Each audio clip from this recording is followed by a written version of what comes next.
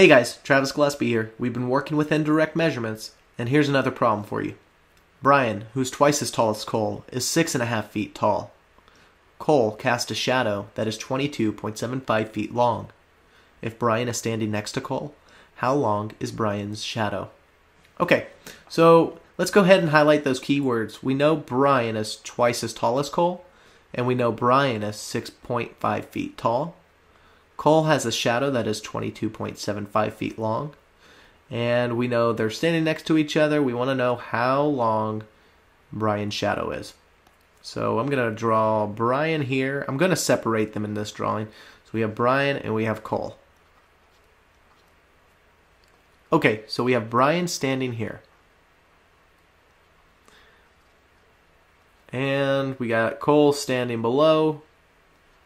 Now they look to be the same height in my models, but I'm not worried about the model's scale height here. I'm actually just concerned about putting the key information in the correct spot.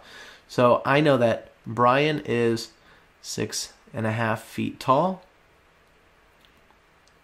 and I know that Cole is half that height, so he has got to be 3.25 feet tall. And I know that Cole cast a shadow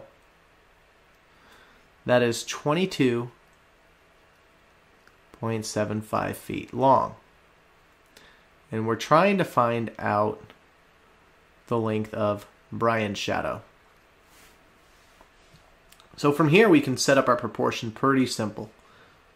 Just going to put my dividing lines in, and I can set it up as 6.5 is to S. And I'm actually going to use fractions in this one.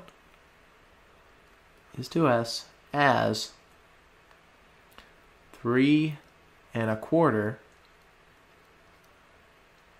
is to 22.75. Let's go ahead and take the cross products. I have 3.25 times S is equal to 6.5 times 22.75. Well, before we move forward with multiplying these values, we've got to take these mixed numbers and turn them into improper fractions. So I know that 3 times 4, we get 12 here, and 13 over 4. So 13 over 4 times S is equal to 6 times 2 is 12 plus 1 is 13. We have 13 over 2. And now we have 22 times 4 is 88, plus 3 will give us 91 over 4. Okay, our next step, whenever we multiply fractions, all you have to do is multiply straight through. So straight through on the top, straight through on the bottom. We have 13 over 4 times S is equal to 1,183 over 2 times 4 is 8. Okay, so how do we isolate the variable S? If I were to take it step by step, I would first get rid of the division of 4. I'd multiply 4 on both sides, and then I would get rid of multiplication of 13 by dividing by 13 on both sides. But there's a simpler trick. Let's just flip the reciprocal and multiply. So I'll multiply by the reciprocal of 13/4, and that would be 4/13. If I do it to this side, I have to do it to the other side. Well, the 4, and the 13 cancel out. I'm going to get us some more room here. Cool, so the next thing I can do is cross cancel here. I'm going to divide both 8 and 4 by 4. I'm left with 1 and 2.